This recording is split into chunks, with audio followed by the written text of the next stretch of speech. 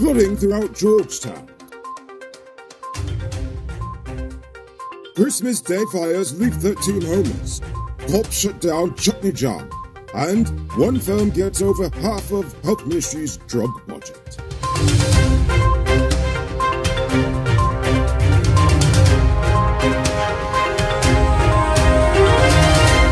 I am Enrico Bolford and this is Uncut News. Do you see news happening? Send us a tip on WhatsApp at 592-659-6151. It rained heavily this morning, covering Georgetown and the surrounding coastline with several inches of flood water. Despite the floods, the city's drainage pumps are 100% all purple and are currently draining the toxic soup of sewage, street waste, and runoff that envelopes our dear capital every rainy day. Non-management employees of Republic Bank Guyana are the newest workers in this nation to become unionized. They are now represented by the recently formed Guyana Civil Servants and General Workers Union, and the two sides are due to sign a collective labor agreement next year. Union President Gregory Gasper said of the almost 598 workers, more than 330 voted yes, marking the first time the banking workers have been unionized in Guyana. Gasper said they would eventually be reaching out to the union in Trinidad that represents Republic Bank workers over there. 3 fires on Christmas Day have left 13 people homeless. Early Christmas morning, a lit mosquito coil reportedly triggered a fire that gutted a home in West Rumfeldt, Georgetown. Hours later, another fire burned down one home in Ankerville, Port Morant, Berbice, and damaged 2 other homes. The cause of the blaze was not determined. Then later that evening, an overloaded electrical circuit triggered a fire in Friendship on the East Coast. On a much brighter note, 10 Christmas babies were born at the GPHC on Saturday. The First Lady visited the hospital and took pictures with the staff and the mothers of 5 newborn baby girls and 5 baby boys, continuing the age-old tradition of shoving a camera in the face of women just mere hours after having to push out a child the size of a watermelon. I'm sure they probably don't want the camera done. Anyway. Now it's time to tell you about Best Buy's car of the day. Currently on sale is this 2011 Subaru Forester XT. It comes with all-wheel drive, driving modes, Bluetooth, mag rims, new tires, TV, CD, stereo, reverse camera, rear spoiler, and much, much more. Buy cash for $4.7 million, or pay down as low as $940,000 down with around $106,500 monthly for 4 years, and it is yours. Call or WhatsApp 662-0844 for more info, or visit the showrooms at Lot 171 Peterborough Street, Queenstown, or Lot 2 Lamar Street, and tell them Enrico sent you for this sweet deal.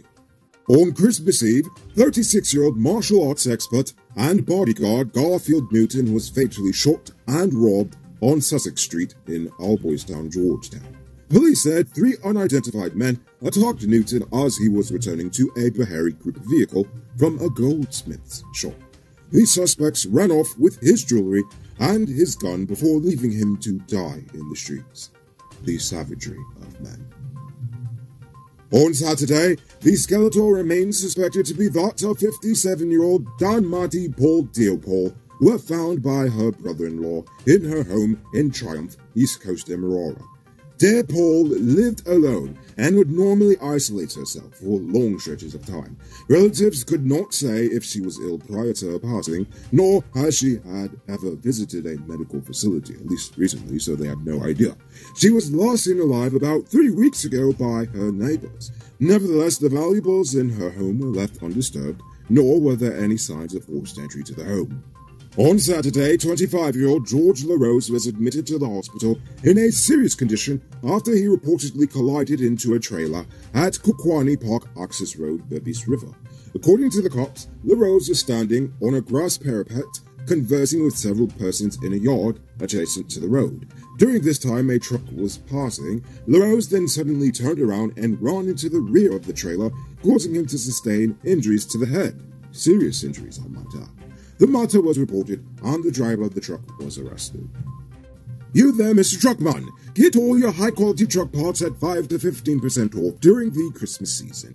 Nice up your truck and get it ready for work in 2022. Visit Powered Automotive Truck Spares and Engine Parts at 1161 E.E. Eccles. They are the biggest truck parts store in Guyana with a wide variety of parts and exceptional customer service. Call or WhatsApp 697-0171. The cops shut down a massive unauthorized party at the Arakari Resort in Region 3 on Sunday night. According to reports, the Chutney Jam party was extensively promoted and featured both local and foreign performers, both of which were not allowed by the current laws. When the members of the joint services arrived, patrons and even the promoters started to flee the venue. Only the host of the show, known as Golden Child, was arrested. Some of the music equipment was also seized. However, this wasn't the only illegal party this weekend. Tower Hotel hosted one after the curfew was in effect. No one was punished for that one. Interestingly enough, Tower Suites was among those who were previously suspended for operating in breach of the national health regulations. And despite that, they continue to flout the law. Authorities said, though, that in the future, the artists, the promoters, and even the venue owners themselves may get arrested in the future. But, we'll just have to see if they'll actually do that. So, it's now time for today's Rona Report. Today, the nation recorded 12 new cases. There are now 1,050 persons dead, 6 in the ICU, 682 in home isolation. And the total number of confirmed cases around the nation now stands at 39,119. So, please, people, wash your hands frequently. Avoid touching your nose and mouth and mask up before you leave the house. When you do leave home, try to avoid enclosed spaces and large crowds. And remember to give 6 feet of space between you and others. Sorry, folks, there's no vaccine update for today, as they have yet to give us the numbers. You can move into your very own luxury home in 2022. Lenora Estates, West Coast Emerald Properties could have you saying goodbye to the landlord in no time. Call or WhatsApp 592-618-5702 and ask about in-house finance. Now, for our stupid news of the day. You know what I think is stupid? The government enriching their friends at the expense of the public. While 2020 was a hard year for most Guyanese, it surely wasn't one for the likes of Bobby Ramroop and Jacquio's other friends in the private sector. In 2020, the Ministry of Health allocated $8.1 billion to drug purchases from over 33 different companies. And $4.4 billion of that went to just one company. Can you guess which? Well, if you said New GPC, then you're absolutely correct. Western Scientific Company came in second at $1.8 billion, almost a quarter of that first amount, while Caribbean Medical Supplies Inc. received $383.2 million, and PAHO $378.3 million. All other contracts were below $200 million. While it's bad enough that Ramroop is getting half the money out of the whole budget, what's even worse is that the ministry did not ensure that it has actually gotten its money's worth from all of these suppliers, not just New GPC. As of September, $1.5 billion worth of drugs and medical supplies were paid for, but not received at the time of the audit. And the receipt of an additional $1.851 billion worth of drugs could not be verified. This means that $3.3 billion of that $8.1 billion has been effectively wasted. Worse yet, the only media entity that seems to even care about this fact is Kaicha, and me, of course. Procurement fraud is one of the most common forms of government corruption internationally, and Guyana is not exempt. The government has yet to choose the members of the National Procurement and Tender Administration Board. This has been the case for the life of this government so far. It would seem that if the people do not demand that the government convene a new board immediately, the wholesale distribution of contracts without proper oversight will continue. But I would say that we need to take it a step further. As a part of constitutional reform, the government needs to have stricter requirements regarding the tendering of contracts and the oversight of such fulfillment. The system needs to not only be strict, but also completely open to public scrutiny, because to allow this to continue unabated is pretty stupid. Moving on to our Uncut News Views Poll Question of the Day. Every day we pose a question about current events in Guyana, the region, the diaspora, and how you feel it relates to us. So, you give your responses in the comments, and we'll read the best ones in the following episode. Friday's question was, where are you from, and how are you spending your Christmas? RC View Farm said, eating pepper pot and bread with my El Dorado in the Virgin Islands. Happy Christmas. And a happy Christmas to you too. Troy Deram says, up in New York here. Pepper pot is about as Guyanese as Christmas can get, right? It's never official until I taste that oxtail. I know, come on, if you didn't eat pepper pot, did you really celebrate Christmas? And finally, David Passard says, I'm from Blairmouth, and I'm spending my holiday broke, cause Blairmouth Estate did not pay the 7%, nor our 1 week holiday pay, so we dropped. And of course, as expected, the government goes and makes an announcement, but things on the ground are completely different than what the government says. I'm sorry to hear that, David. I hope you get paid before the new year.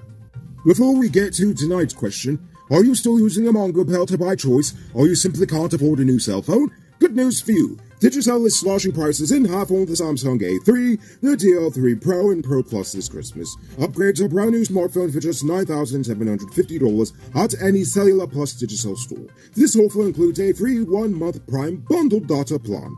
Pro tip, smartphones make good presents. So, for tonight's question.